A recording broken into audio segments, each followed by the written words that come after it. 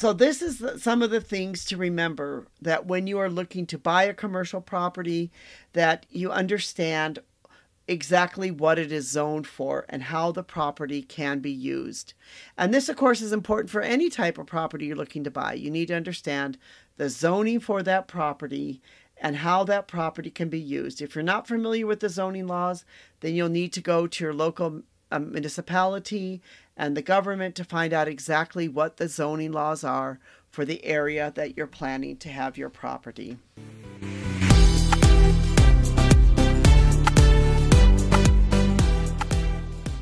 Hi, this is Anita from Real Estate Crunch, where we talk about all things to do with real estate. Today we're going to answer a question called, can you legally live in a commercial property? And this is sort of an interesting question because, today with the remote work, where people are talking about they're working from home, what if you flip it and you say, can I live in my office? Like, in other words, I want to be in my office. Can I go live in my office instead of living in my home? Can I make my office my home? Well, the truth is that you cannot just live in a property that's zoned for commercial property, especially in the United States. Now, if you're living in another part of the world, this may not be such of an issue, but in the United States, many places are extremely strict about this. They usually fall under the state and also the county and municipality jurisdictions. So, you cannot just move into commercial property in the United States. The reason is that zoning and other laws must be concerned. Most commercial properties are zoned by the state or city where you reside to be commercial property. The areas zoned for commercial property or areas reserved for businesses. I'd like to point out that I live in Asia, and where I live, this is not quite so strict. In fact, you may find that there are many factories where they may, have a house or other building for employees to be able to live there. But in a place like the United States, this can really be quite strict. If your business is operating legally, that means your business is probably located in a commercial use or site that's commercially zoned. And then it also means, because it's commercially zoned, that the zoning regulations will usually say that your property can only be used for a commercial property. But then, of course, this is where it can get a little fuzzy or difficult. In fact, there could be some properties which could have two zones that could be zoned for personal and for commercial. For example, near my parents' house in Wisconsin, there's a bar located on a corner. And on the opposite corner is a gas station. Next to it is a small store. But above this bar is a residence. So even though we live in an area that has some stringent zoning laws, I assume that this has mixed zoning, especially for this building, because they have permission to have a residence above the bar.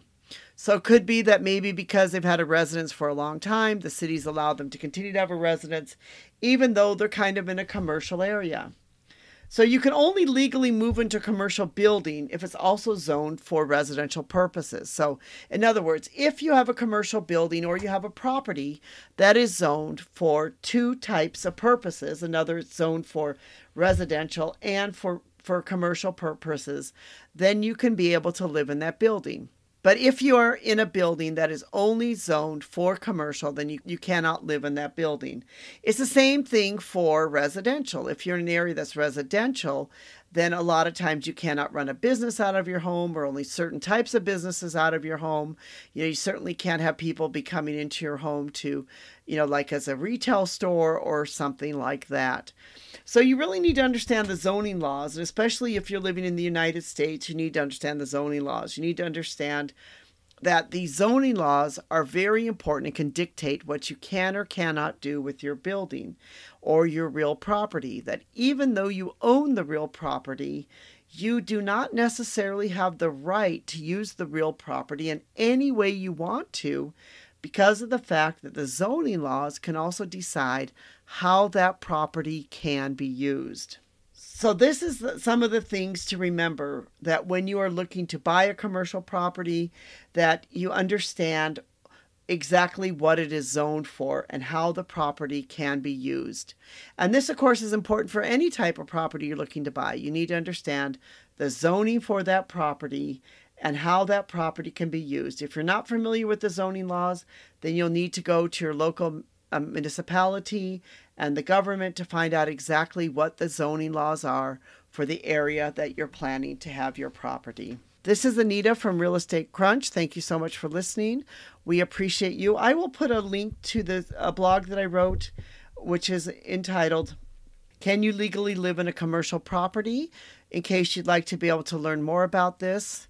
We'd like to thank our team, especially Rico, who helped put this together, and thank all of you for being part of our community.